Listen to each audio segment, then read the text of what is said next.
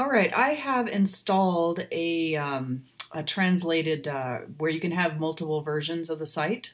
So we have the English one as your main, and then I've added Spanish. So when you're in the editor, if you want to create a Spanish version of all the pages, you would come up here to this little flag and then go to the Spanish version. This will then allow you to edit all this text and translate it and put in the Spanish version of it.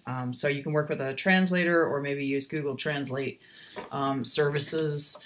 I always suggest working with a translator because it's you can certainly get more accurate translations that way, and there won't be any mistakes. So then you would just go through all these text boxes and put in the Spanish version. And then you can rename your Spanish menu name. So when make sure you're in this, make sure you see this Spanish flag here, the Mexican flag. And then you can come in here to the site menu and you can rename these by double clicking on them and putting in the Spanish equivalent. So that will also make your Spanish or your menu Spanish. So just coming in here, you just double click on this, paste in the revised translated text, and go through all the pages and create the Spanish versions of them.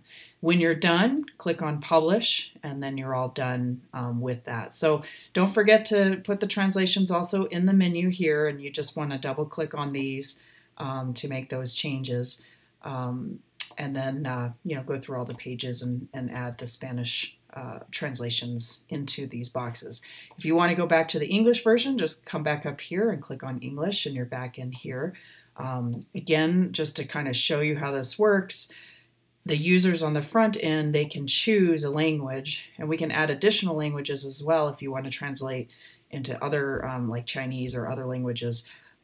That's also possible here. But when they choose this, it'll show them the Spanish version that we're working on. So let me know if you have any questions, and if you want me to keep this translation tool on there for you guys to go through and add the translated texts.